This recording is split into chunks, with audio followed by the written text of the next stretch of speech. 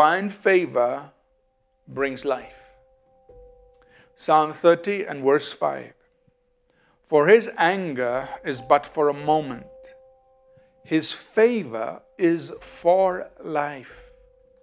Weeping may endure for a night, but joy comes in the morning.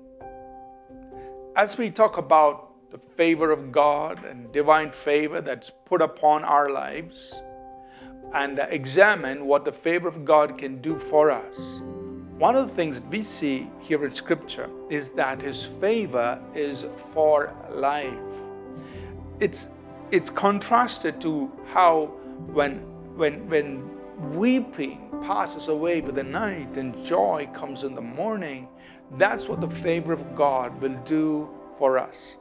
It causes a complete turnaround of our situation. It causes what is dead to come to life. Our circumstances that are hopeless, situations that have been given up as unredeemable, now suddenly change. Hope springs back up, and we see the intervention of God, the redeeming grace of God come upon our lives because of His favor. His favor brings life. His favor causes life. So, what you and I must do is this, that if there are situations in our lives that seem dead, hopeless, or maybe in the lives of people that you know about, we can pray and ask God for favor, His divine favor, to be released upon us or upon them because of God's mercy and grace. And say, God, in your mercy, God, in your grace, release your favor upon my life.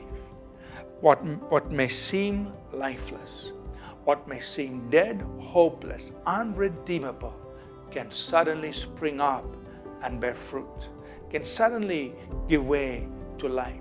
As weeping and mourning give way to joy and dancing, so also the favor of God can turn situations around, give life to what is dead, bring hope in what is hopeless, redeem what seems to have been forsaken and forgotten. The favor of God can turn things around. So ask God for favor, whether it's for your own self or somebody else that you care about and you want to see their life situations change. Ask God that He will favor them, that He will put His favor upon their lives, and His divine favor coming on them will turn things around. I want to pray with you. And if there are situations in your life that you want to see turned around, let's believe God together and say, God, let your favor come upon us, because your favor brings life. Let's pray together and expect a turnaround. Let's pray. Father, I pray right now in the name of Jesus for everyone listening. Father, we've read in your word that your favor is for life. That even if weeping endures for a night, joy will come in the morning. And I pray that there will be such a turnaround in their lives and their circumstances. I pray for the release of the favor of God upon them. Whatever situation of life that needs to be turned around, let your favor come upon them. And by your favor, turn those things around. In your grace and mercy, release divine favor, we pray. In Jesus' name, amen. Thank you for tuning in to Living Supernaturally.